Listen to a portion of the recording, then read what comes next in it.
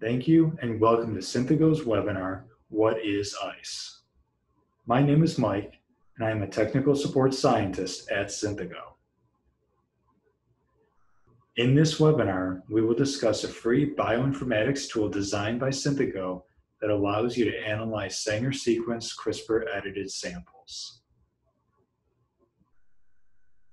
Here is what we will cover in this webinar.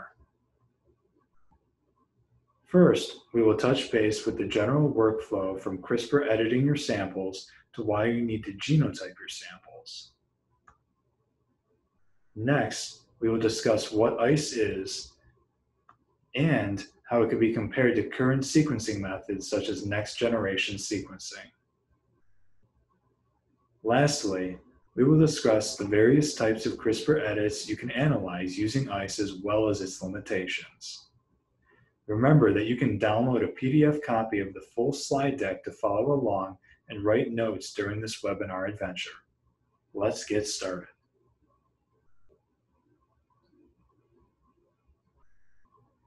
CRISPR has created a new way to understand functional genomics by manipulating our nucleic acid makeup.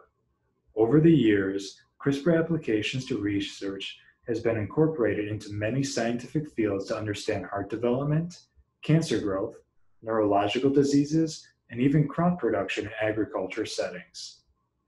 In this workflow, you can see three main steps of what a general CRISPR experiment looks like. The first step to any CRISPR experiment is guide design. You must design a guide RNA to target your gene of interest. The next step would be the delivery and transfection of the CRISPR components, that is the guide RNA and the Cas nuclease, typically in a ribonucleoprotein or RNP complex, to your cells of interest to genetically edit the nucleic acid.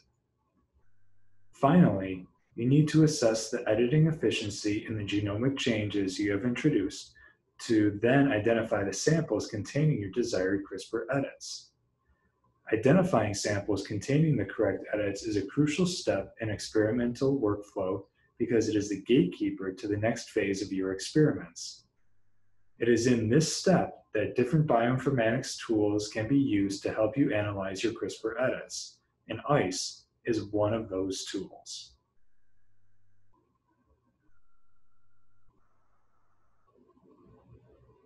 Without going into too much detail, I will first briefly describe what occurs during a standard CRISPR genome edit. The CRISPR technology relies on two main components, the gRNA and the nuclease coming together to create a ribonucleoprotein or RNP complex to edit nucleic acid. In this case, SpCas9 and sgRNA are used. Once the RNP complex forms, it will scan the cell's genomic DNA for a region with two motifs. The first one being the PAM sequence or protospacer motif. It is a 2 to 6 nucleotide sequence and it is generally 3 to 4 nucleotides downstream of the cut site. The PAM sequence is specific for the nuclease that is being used, and for SpCas9 it is NGG, where N can be any nucleotide. The second motif is a complementary target sequence to the guide RNA. At the precise site in the genome that meets both of these conditions, Cas9 introduces a double-strand break in the DNA. After a double-strand break is created and detected by the cell, the DNA repair machinery is activated and directed at the cut site to repair the break. To correct the damage done to DNA, the cell undergoes DNA repair using two different pathways. The most commonly used repair pathway to repair a double-strand break in the DNA is non-homologous end joining, or NHEJ for short. In this process, nucleotides can be inserted or deleted at the cut site. These small indels can cause a premature stop codon and/or frameshift mutation and disrupt protein expression.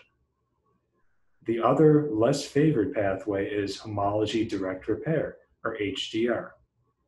If the objective of the experiment is to replace the target genetic element with a different sequence to generate a knock-in, the cell can be directed towards the HDR pathway.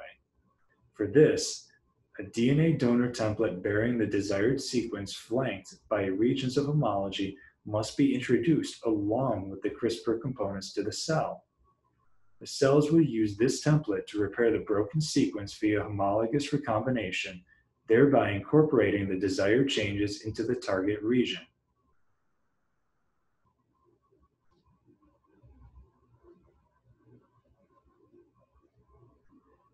When you deliver CRISPR components to your cell, you will obtain a mixed cellular population, which will be composed of unedited or wild-type cells where no change to the genome took place or the ends were realigned back to the wild type, homozygous cells where all alleles have been edited with the exact same mutation, and heterozygous cells where one allele is unedited or wild type and the other allele is edited. There may also be some compound heterozygous cells where all alleles have been edited, but each allele contains a different mutation. This mixed population is what we normally refer to as an edited cell pool, and the editing efficiency of this cell pool is the percentage of the cells in this pool that present some sort of edit, that is the percentage of the cells that are not wild type. For this reason, after you have edited your cells using CRISPR, it is very important to genotype your samples and understand the composition of this mixed population. This will allow you to decide how many clones you need to screen, or if the edited pool has a high enough editing efficiency to proceed with your functional assay. This still leads to the question, how can you genotype and assess the nature and prevalence of the different types of edits in your edited cells?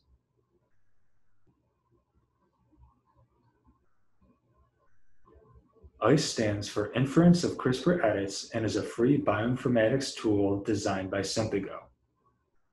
ICE has the ability to quantitatively assess CRISPR-generated edits of your Sanger sequenced files. Of the many measurements, ICE determines how efficient your CRISPR editing is and generates a knockout or knock-in efficiency score. Another caveat of using ICE is its ability to help you analyze your pool or clones of cells. For your pool of cells, ICE can help you identify the edit present in the population of the cells compared to the wild-type cells.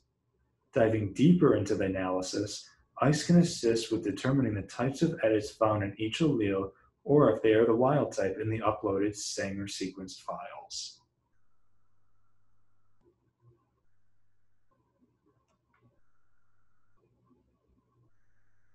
For example, I will discuss how to prepare for using Synthego's ICE analysis tool by walking through various key steps. The first thing you will need to do is design PCR primers around your guide RNA that induce a CRISPR edit. As you can see here, guide RNA in green was designed to target exon 3 of the BRCA2 gene. You can design primers to amplify the targeted region, which should generate an amplicon of 400 to 800 base pairs. We recommend designing the forward and reverse primers to be at least 150 base pairs from the guide RNA cut site to allow for optimal sequencing quality across the edit. Here in light blue, you can see at the very top of the forward primer that was designed 150 base pairs away from the beginning of the sgRNA in green. Further downstream, also in light blue, the reverse primer was designed 150 base pairs away from the end of the sgRNA. To ensure primer specificity, you can use tools such as Primer Blast to check for off-target amplifications. Please refer to our genotyping protocol for more detailed information about this workflow. When creating your PCR primers, parameters such as having an annealing temperature between 55 and 65 degrees Celsius, having a GC percent between 45 and 55, and the length of the primer to be 18 to 22 base pairs long should all be considered for the design. If the primers are closer than 150 base pairs away from the guide RNA, Sanger sequencing may not have time to stabilize before reaching the edited region located in the wild type and edited samples. This will make alignment window too small and ICE analysis will most likely fail. For example, If you use a primer that is 70 base pairs away from the guide, you can receive a message from ICE saying, low Sanger sequencing quality. In this case, the sequencing primers are too close to the cut site, and you will need to redesign the sequencing primers to be at least 100 to 150 base pairs away from the cut site.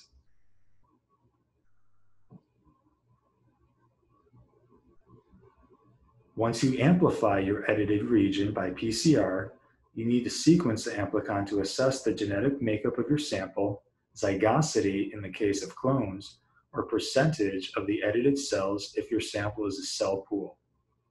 We will go into more details of how to analyze this in a few slides.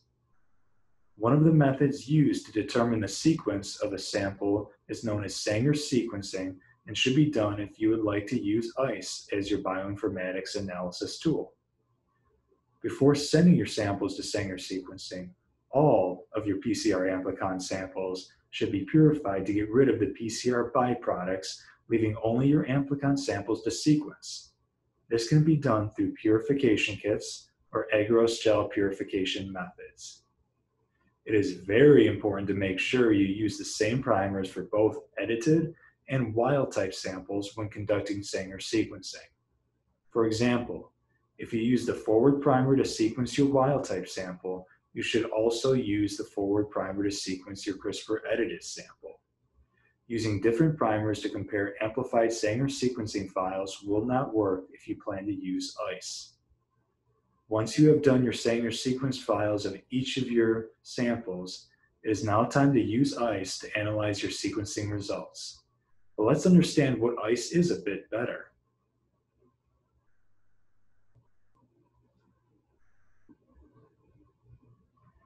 As I mentioned earlier, ICE stands for Inference of CRISPR Edits and is a free and easy to use software tool that offers fast and reliable analysis of CRISPR editing data, offering accurate results that correlate strongly with next-generation sequence-based analysis. Here you can see a comparison of the inferred indel frequency from ICE and next-gen sequencing analysis of 92 CRISPR gene knockout experiments on the left. Each point represents a discrete indel with its NGS inferred frequency on the x-axis and ICE inferred frequency on the y-axis. Frequency from the two methods are well correlated with an R² equaling 0.96. On the right-hand side, you can see a comparison of inferred indel and HDR event frequencies from ICE and NGS analysis of 40 CRISPR knock-in experiments. Each point represents a discrete indel from non-homologous end joining or substitution insertions from homology direct repair with next-generation sequence inferred frequency on the x-axis and ICE inferred frequency on the y-axis. Non-homology end joining indels are denoted in gray, while homology direct repair events are depicted in various colors which correspond to the size of the insertions. Across all categories, the frequency of the indel inferred by next-generation sequencing and ICE are closely matched with an overall correlation of an R² equaling 0.97. Both the knockout and knock-in plots compare ICE indel and next-generation sequencing indel frequency detections, and you can see an almost one-to-one correlation between the two analysis platforms. This shows that ICE can be a great alternative tool to use for analyzing your indel frequency other than next-generation sequencing.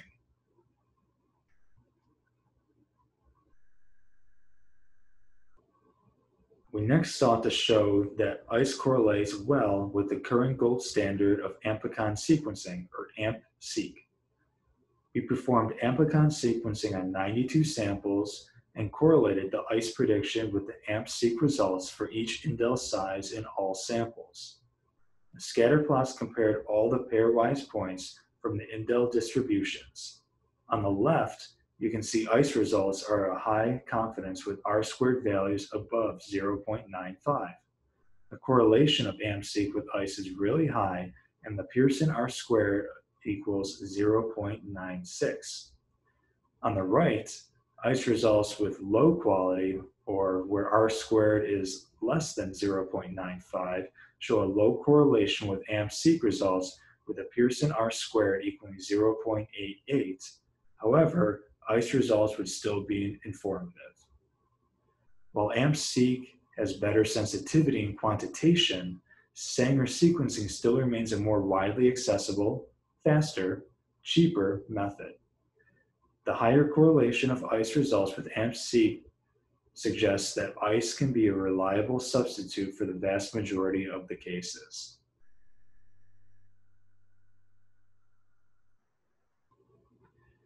Here you can see a comparison of indel histograms from 3 CRISPR gene knockout experiments.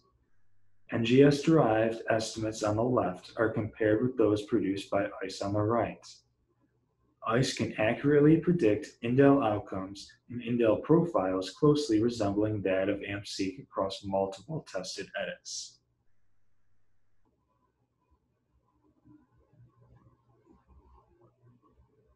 Briefly mentioned in previous slides, ICE has the capability to analyze both mediated knockouts and knock-ins. In these examples, you can see here on the top, the ICE analysis of a CRISPR-mediated knockout sample shows the nature and frequency of the different types of indels present in the sample. On the bottom, you can see what a successful knock-in experiment looks like.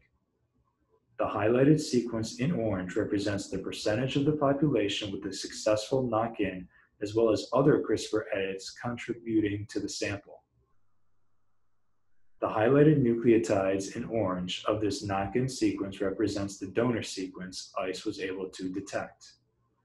Both of these examples originated from Sanger sequencing files that were purified prior to analysis. ICE not only allows you to analyze both knock-in and knock-out experiments, but you can also use ICE indistinctly for the analysis of edited cell pools and cell clones.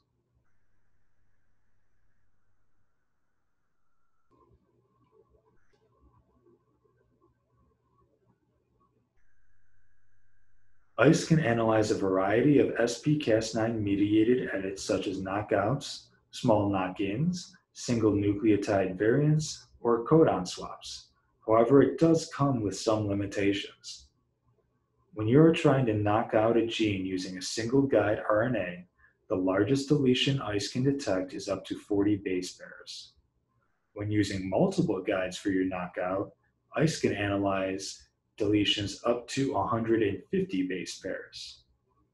It should also be noted that 3 guides are the most that can be inputted into ICE for your analysis. For knock-in experiments, ICE has the capability to detect insertions up to 270 base pairs. It should also be noted that ICE assumes you are using SP-Cas9 nuclease and will place the cut site 3 bases upstream from the 3' end of your guide. Lastly, Sanger sequencing always has some inherent noise. Because of this, ICE cannot clearly determine if sequences present at 5% or less are background noise or if they are truly present.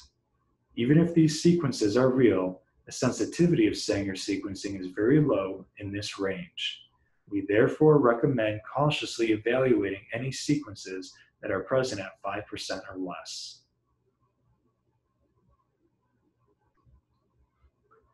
If you would like additional resources of ICE, how to analyze results, and other webinars, feel free to glance over all of these links to help you further.